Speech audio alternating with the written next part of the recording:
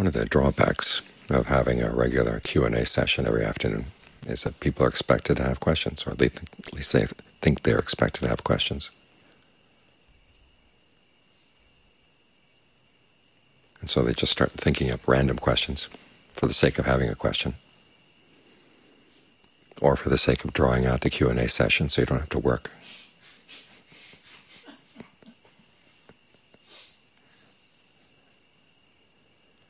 That's not what it was like when I was with Ajahn Fuang. If I had a question, he was happy to answer it, but if I came up with a question just for the sake of having a question, he would be pretty curt and cut it off.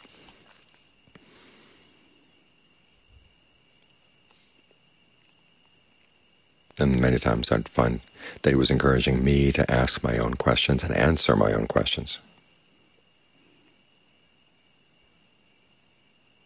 If I didn't put any effort into trying to find an answer myself, he felt he was teaching me to be lazy. So it was only when I'd tried to think through an answer and I really couldn't come to one, that's when I would ask.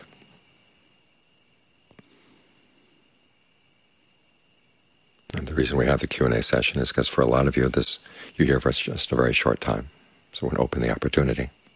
It was the same when I was in France. We had lots and lots of questions. I'm going through the transcript right now, and it's overwhelming, the amount of questions. But I felt I was going to be there only for a few days, and who knows when I'm going to go back to France. So here was the chance. But the ideal attitude toward questions in your practice is one, if there's anything you genuinely don't understand after trying to understand it, you ask questions.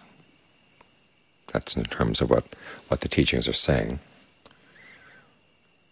And then secondly, when you come up with the issue in your own mind, how do you bring it to stillness, and how do you develop dispassion? Those are the two big questions of the meditation.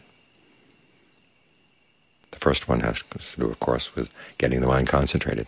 How do you center it? How do you get it to indulge in its concentration? In other words, learning how to enjoy it at the same time that you're not getting carried away by the pleasure. In other words, you have to learn how to focus on the breath, but not get waylaid by the fact that there's a nice, pleasant sensation coming up, and either getting excited about it or just wanting to wallow in the pleasure. You've got to learn how to ask the right questions. What to do with that pleasure? See it as a tool, or see it as a resource that you can use for the purpose of further concentration. And Ajahn Lee gives a lot of good examples for breathing in a way that gives rise to pleasure, and then seeing how that sense of pleasure can spread through the different parts of the body. So that as you expand your range of awareness, the pleasure expands as well. And you have a genuine sense of fullness as you're sitting right here. That's something you want to develop, something you want to maintain. So that's the next question. Once you've got it, how do you maintain it?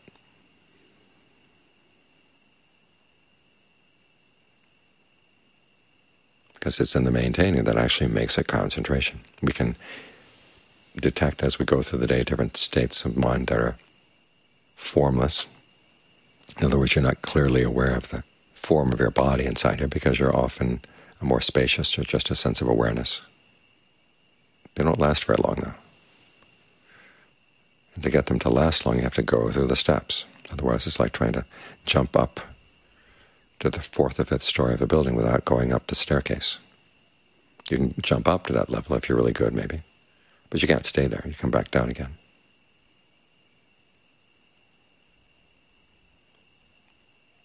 So the question is, how do you take what concentration you've got and develop it so you can stay with it and maintain it in spite of the sound of the crickets in the background, or maintain it in spite of the pain in the body,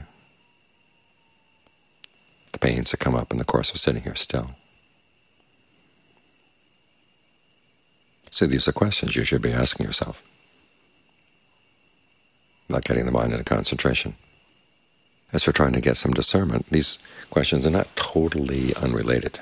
The discernment questions have more to do with seeing things as fabrications. In other words, seeing the intentional element that goes into what you're creating here.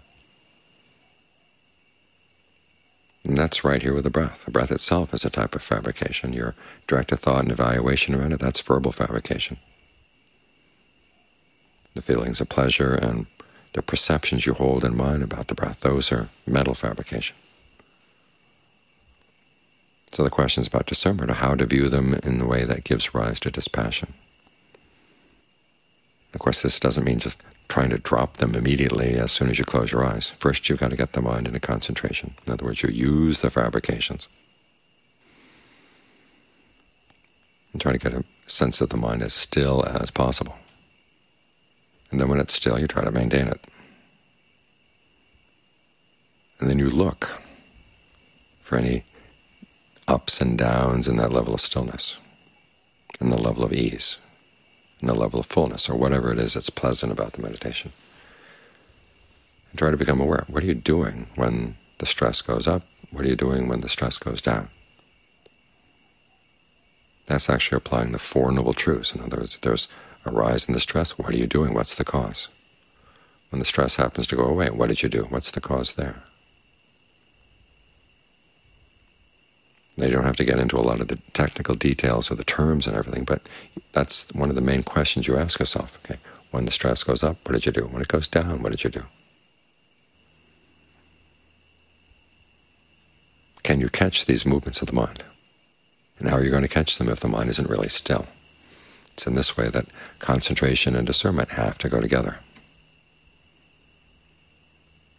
And when the Buddha's teaching his prime topic of concentration, his prime topic of meditation, it's the breath. And when you're doing the breath according to his steps, you're on the one hand trying to calm things, which is what tranquility or calm is all about.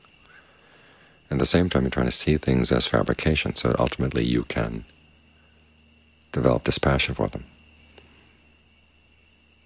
But those steps leading to dispassion, they're not right at the beginning. First, you learn how to sensitize yourself to the different types of fabrication going on.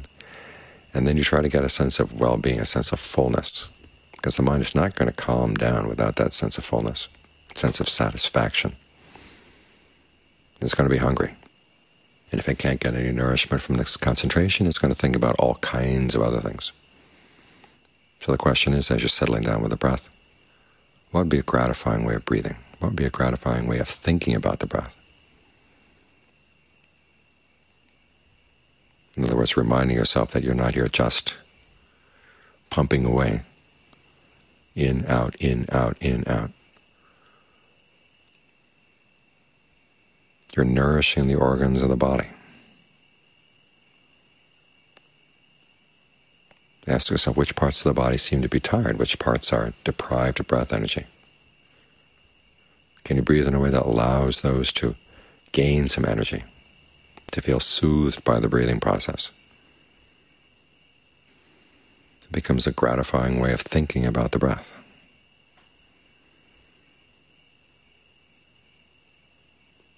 And that allows it to calm down. Once it's calmed down, then you start asking those questions about this process of fabrication that you just did. Okay, where is it still lacking? Where is it still not as fully skillful as possible? The question here is, can I see even more subtle levels of stress? And that requires that you get even more still. It's not like trying to listen to some music far away. If you're not still, if you're moving around and fidgeting, you're not going to hear the faraway music. But if you get very, very still, you can hear it.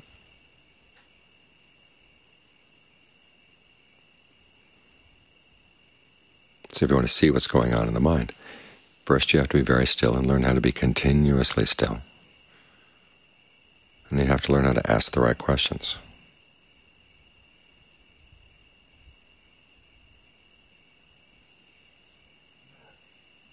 How to get it more still, then how to see things in terms of fabrication, i.e. your intentions, and the role they play in your breathing and in your thinking and your perceiving and your feeling. How can you master that so it's skillful, and then how can you develop even more refined taste as to, or more refined standards for what really is skillful, what you're going to accept as the kind of pleasure that you feel is really what you're after. Because for a lot of us, it's just, well, I'd like a little bit of rest, I'd like a little bit of stress reduction. But the Buddha was really demanding. He wanted something that was better than that. Deathless pleasure. And you're not going to find it anywhere else. You have to look right here. So look here continually and get the mind still. And see if you can ask the right questions.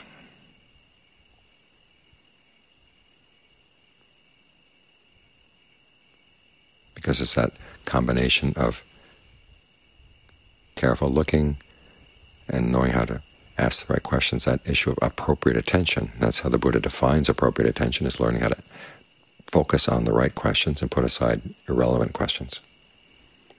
That's when you see things you didn't see before. Everything you need to see is right here. But your mind is fidgeting too much. And it's not asking the right questions. That's why it doesn't see. So try to narrow the issues down to these two big ones. Gaining more stillness and understanding the processes of fabrication. That's when things that are here will open up and show themselves.